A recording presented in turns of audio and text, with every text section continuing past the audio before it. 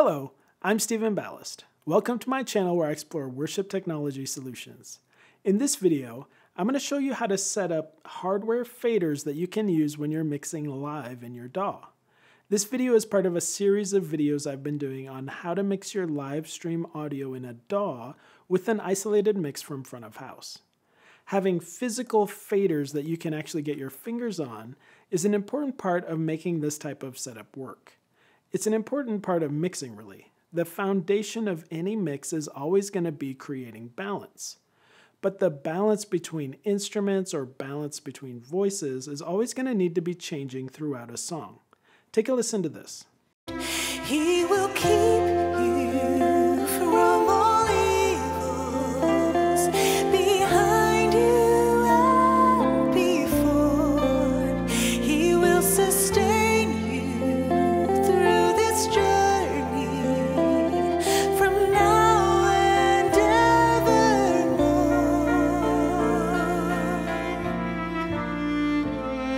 The Lord will never. That guitar went from being a lead instrument to needing to swap places with the violin that was playing the melody. The simplest way to do that is with two faders, bringing one up and the other down. But you just can't do that simultaneously with a mouse driving two faders.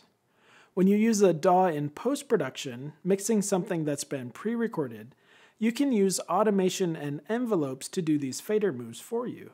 But that doesn't work when you're mixing live. So having some faders that are controlling the right channels is a necessary part of making live mixing in a DAW work. So let me show you how you can set this up. I'm going to be showing you how to set up the Behringer Extender.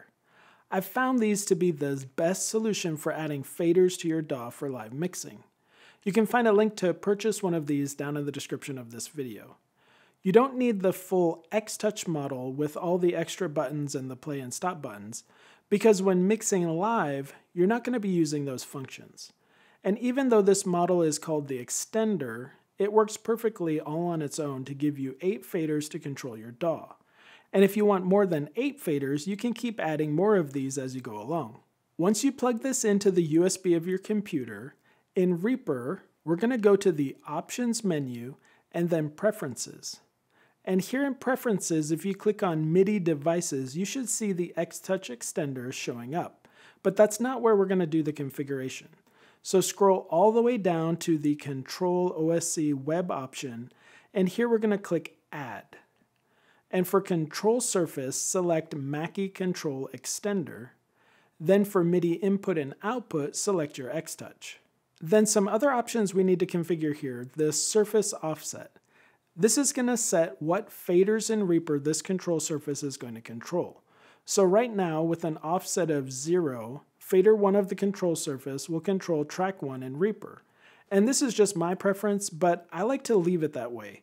It makes it easy to manage and know that whatever tracks I place at the beginning of my template are going to be controlled by my faders. If I were to add a second extender so I could control 16 channels, I'd put an offset in here of 8 for the second extender, and then it would be controlling channels 9 through 16.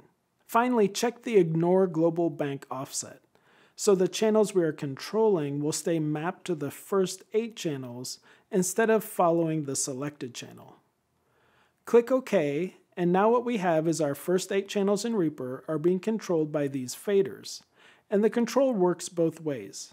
If I move a fader, it updates the track in Reaper, and if I move a fader in Reaper, it moves the fader on the control surface.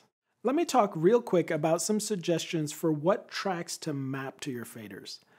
The goal is to put the tracks that need the most mixing on your physical faders. The first thing I'd look at are my buses. That's obviously a place where you'll end up doing a lot of balancing work, getting the balance between your different instrument groups. I find that the balance within a group, not always, but oftentimes changes less than the balance between groups. I also like to put my vocals here, especially if your band changes who the lead and backing vocals are between songs within a set. You'll need to do some delicate balancing between your different vocals, so it's nice to have those on the faders. And then just feel it out as you go. If there's something you find that you're always reaching for with the mouse to mix, put it on your faders. And if you find that there's a fader that you hardly ever touch on here, drag it out of those first 8 and just control it with your mouse. I hope you found this video helpful. Until next time, bye.